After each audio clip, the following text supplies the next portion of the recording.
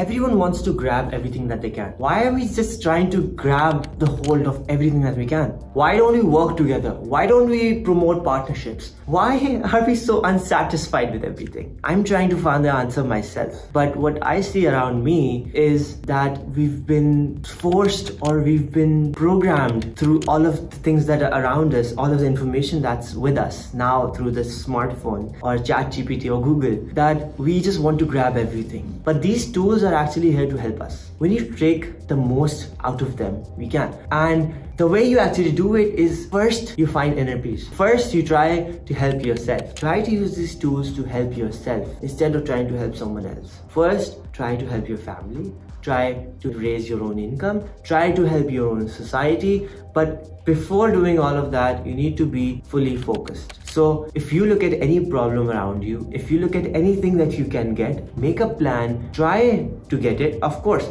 you should have everything that there is. But if you don't find satisfaction in what you already have, it's always going to be less. I'm tackling this problem myself, and being exposed to so many things, it's very hard to not want everything that's around you or whatever anyone else has. But I live a very good life. I have a lot, and I just want to be happy with that, and I want to help others get that as well.